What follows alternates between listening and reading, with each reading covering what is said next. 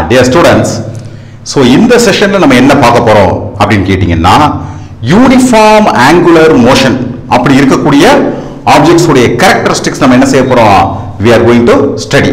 ஆனா நமக்கு என்ன தெரியணும்னா அதெல்லாம் what is that uniform circular motion, uniform angular motion அப்படினா என்ன அர்த்தம் அப்படினு கேட்டிங்கனா ஒரு ஆப்ஜெக்ட் வந்து சுத்தி வரும்போது சர்க்குலர் மோஷன்ல இருக்கும் பொழுது அதோட வெலாசிட்டி கான்ஸ்டன்ட்டா இருந்துச்சுனா நம்ம என்ன சொல்றோம் அந்த object exhibits uniform circular motion சொல்றோம். சரியா? அப்ப நமக்கு இயற்கை என்ன கேள்வி வரும்னா இதை ஏன் படிக்கிறோம், ஏன் யூனிஃபார்ம் சர்க்குலர் மோஷனை படிக்கிறோம் அப்படின்னு கேட்டீங்கன்னா நேச்சர்ல நிறைய பொருள்களுக்கு இந்த கேரக்டர் இருக்கு, நேச்சர்ல இருக்கு, மேன்மேட்ல இருக்க இன்டென்ஷன் நம்ம பண்றோம். இப்போ உதாரணத்துக்கு எடுத்துக்கிட்டீங்கன்னா ஒரு பிளானட் வந்து சன்னை சுத்தி வருது, சே எர்த் இல்லாட்டி மார்ஸ் சுத்தி வருது வச்சுக்கோங்களேன், அது ஆல்மோஸ்ட் நான் சொல்றேன் பாருங்க, நாட் இட் இஸ் அப்சல்யூட் கிடையாது, ஆல்மோஸ்ட் யூனிஃபார்ம் சர்க்குலர் மோஷன்ல தான் இருக்கு. நீங்க பாத்தீங்கன்னா இந்த வருஷமும் சூரியனை பூமி சுத்தி வர்றதுக்கு 365 நாள் தான், அடுத்த வருஷமும் அதான், அதுக்கு அடுத்த வருஷமும் அதான், ஏன்னா கொஞ்சம் சின்ன சின்ன எரர் இருக்கும். பட் எனிவே அது சுத்தி வரக்கூடிய அந்த டைம் எவ்வளவுதான், இட் இஸ் 365 டேஸ். அப்ப இதுல அப்படித்தான் இருக்கு. அதே மாதிரி ஃப்ளைவீல் கேள்விப்பட்டிருப்பீங்க.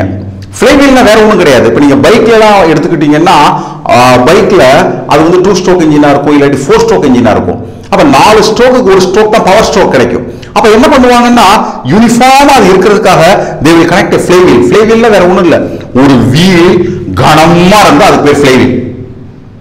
நீங்க இந்த மாவரைக்கூடிய மிஷின்ல போய் பாருங்க, அங்க என்ன வச்சிருப்பாங்க, ஒரு பெரிய வீலை சும்மா மாட்டிருப்பாங்க.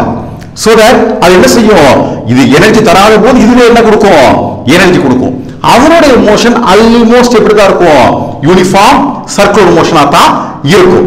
அது ஃபார் எக்ஸாம்பிள் எலக்ட்ரான் சுத்தி வர்றது, எலக்ட்ரான் சுத்தி வர்றத பாத்தீங்கன்னாலும் அதுவும் ஆல்மோஸ்ட், அண்டர்லைன் தி வேர்ட் ஆல்மோஸ்ட் எப்படிதான் இருக்கும், it will be having uniform circular motion.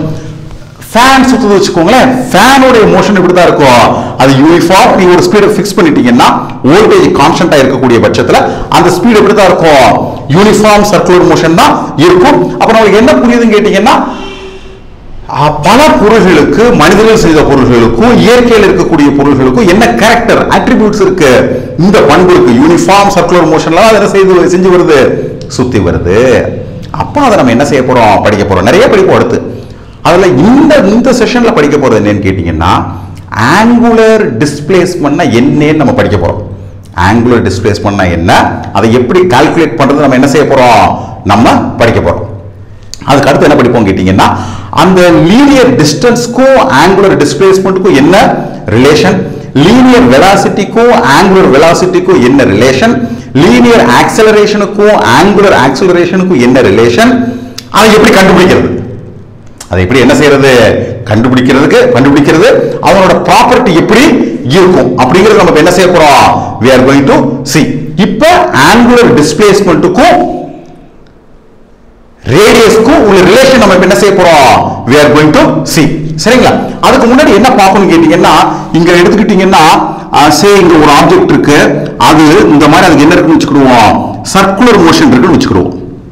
இந்த மாதிரி அதுக்கு என்ன இருக்கு, சர்க்குலர் மோஷன் இருக்கு. அப்ப இதனோட கேரக்டர் முதல்ல நீங்க புரிஞ்சுக்க முயற்சி பண்ணுங்க. அப்ப சர்க்குலர் மோஷன் இருக்கும் பொழுது ஒவ்வொரு இடத்துலயும் சே இந்த பாயிண்ட்ல, இந்த பாயிண்ட்ல, இந்த பாயிண்ட்ல அதோட வெலாசிட்டி காமிக்கப்பட்டிருக்கு. இந்த வெலாசிட்டி கான்ஸ்டன்ட். சரிங்களா? இப்ப இந்த வெலாசிட்டிய பல நேரங்களில் பிள்ளைங்க இதெல்லாம் கஷ்டப்படுவீங்க, கொஞ்சம் புரிஞ்சுக்க முயற்சி பண்ணுங்க. இந்த வெலாசிட்டிய டான்ஜென்ஷியலா போட்டா அதுக்கு பேரு லீனியர் வெலாசிட்டி. டான்ஜென்ட்னா என்ன அர்த்தம், டான்ஜென்ட்னா வேற ஒண்ணும் கிடையாது. இப்ப இந்த பேனா இருக்கு பாத்தீங்களா, அந்த பேனாவை நான் எந்த இடத்தை கன்சிடர் பண்ண அங்க வைக்கிறேன், அப்ப இந்த டைரக்ஷன் கிடைக்குதா, இதுக்கு பேர் தான் டான்ஜென்ட், தொடுகோடு அப்படின்னு பேரு. அப்ப ஒவ்வொரு இடத்துலயும் அதனுடைய ஸ்பீடு எப்படிதான் இருக்கும், இட் இஸ் டான்ஜென்ஷியல். பாருங்க, இங்கேயும் டான்ஜென்ஷியல், இங்கேயும் டான்ஜென்ஷியல், இங்கேயும் டான்ஜென்ஷியல். சரிங்களா? இப்ப இன்னொரு விஷயத்தை சொல்றேன் பாருங்க, இதுவும் அதனுடைய முக்கியமான பண்பு, அதே பார்த்துக்கோங்க. அது என்னன்னு கேட்டீங்கன்னா அந்த டான்ஜென்ட் இருக்கு இல்லையா, ஒவ்வொரு மொமெண்ட்டும் நீங்க டான்ஜென்ட்டை கன்சிடர் பண்ணீங்கன்னா அந்த டான்ஜென்ட் உங்க ரேடியஸ்க்கு 90 டிகிரி இருக்கும் பாருங்க. this is radius, this is tangent. இந்த ரேடியல் டைரக்ஷனுக்கு பேரு நார்மல். NORMAL normal. நார்மல்னா டான்ஜென்ஷியலுக்கு 90 டிகிரி இருக்கிறதுக்கு என்ன பேரு? It is called as normal. அப்ப என்னன்னா இந்த டான்ஜென்ஷியல் வெலாசிட்டி அதனுடைய ரேடியஸ்க்கு எவ்வளவு ஆங்கிள் இருக்கும்? எவ்ரி மூமெண்ட் 90 டிகிரில இருக்கும். இந்த velocity always remains constant. always remains constant. அப்ப ஏதோ ஒரு காரணத்தினால அப்ப இந்த சர்க்குலர் மோஷன் எப்படி புரிஞ்சுக்கணும்? சர்க்குலர் மோஷன் எப்படி புரிஞ்சுக்கணும் கேட்டீங்கன்னா, இப்படி ஒரு ஆப்ஜெக்ட் சுத்தி வருதுன்னா அது இப்படி போறது இல்ல. ஏன் போக மாட்டேங்குது? ஏன்னா இந்த இடத்துல ஏதோ சம்திங் பிடிச்சு இழுக்குது. அப்ப இது ஏதோ இப்படி பிடிச்சு இழுக்குது, இந்த டைரக்ஷன்ல போகுது. சோ அது டேன் ஆகுது. டேன் ஆகுது பாருங்க. அப்ப என்னன்னா லீனியர் வெலாசிட்டி கான்ஸ்டன்டாவே தான் இருக்கு. ஆனா அதுக்கு ஏதோ ஒரு உள் டைரக்ஷன்ல என்ன இருக்கு? ஆங்குலர் ஆக்சலரேஷன் இருக்கு. அதனால என்ன செஞ்சுட்டு இருக்குது? சுத்தி சுத்தி வந்துட்டு இருக்கு. என்ன செஞ்சிரும்? சப்போஸ் நீங்க யோசிச்சு பாருங்களேன், திடீர்னு இதான் சூரியன் வச்சுக்கோங்க, இது பூமி வச்சுக்கோங்க. திடீர்னு ஏதோ ஒரு காரணத்தினால சூரியனுடைய கிராவிடேஷனல் ஃபீல்டு இல்லாம போயிடுச்சுன்னா எர்த் இப்படியே போயிடும், இங்கேயோ போயிடும். such is the understanding. சரிங்களா? இங்க என்ன காமிச்சிருக்கோம் கேட்டீங்கன்னா, அவருடைய ப்ராப்பர்ட்டி ஏற்கனவே சொன்னதுக்குள்ளேயே அந்த ப்ராப்பர்ட்டி காமிச்சிருக்கோம். இன்னொரு additional feature காமிச்சிருக்கோம். this is s. இந்த s ன்னு காமிக்கிறோம் பாத்தீங்களா?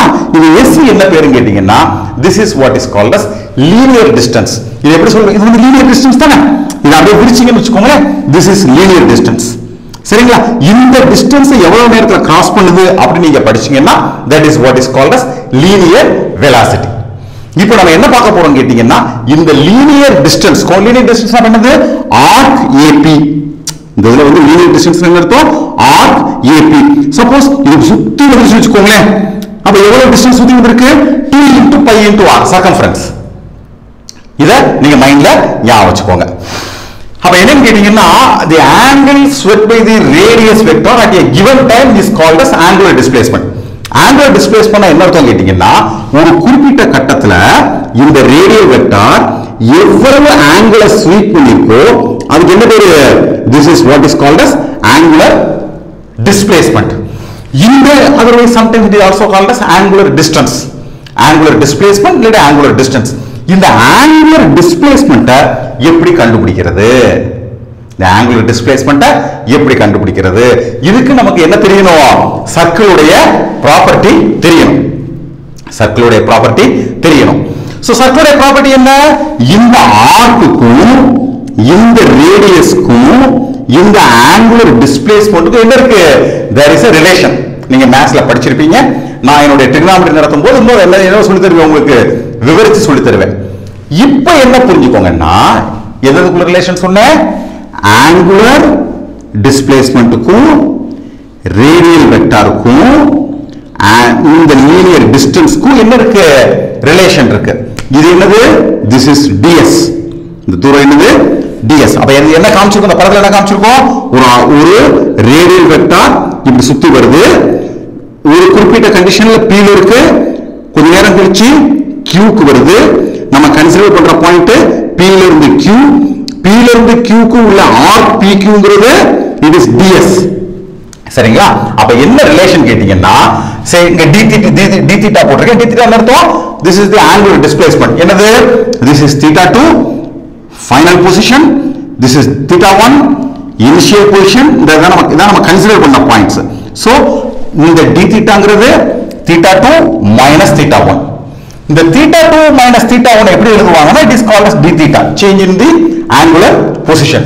இந்த d theta வை எப்படி எழுதலாம் கேட்டீங்கன்னா, இந்த d theta is equal to இந்த arc divided by இந்த radius. அதாவது qp divided by இந்த arc. இங்க எழுதிட்டாங்க பாருங்க. இந்த p ல இருந்து q இருக்கு இல்லையா? இந்த pq எப்படி எழுதுறாங்க? rpq.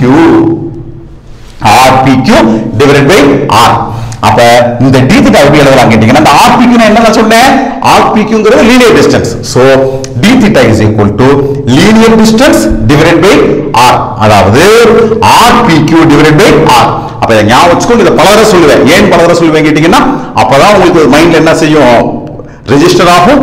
So that problem solve பண்ணும்போது நம்ம என்ன செய்வோம், இதை மறுபடியும் நம்ம என்ன செய்வோம், யூஸ் பண்ணுவோம். அப்ப ஞாபகம் வச்சுக்கோங்க, angular displacement d theta is equal to ds divided by r.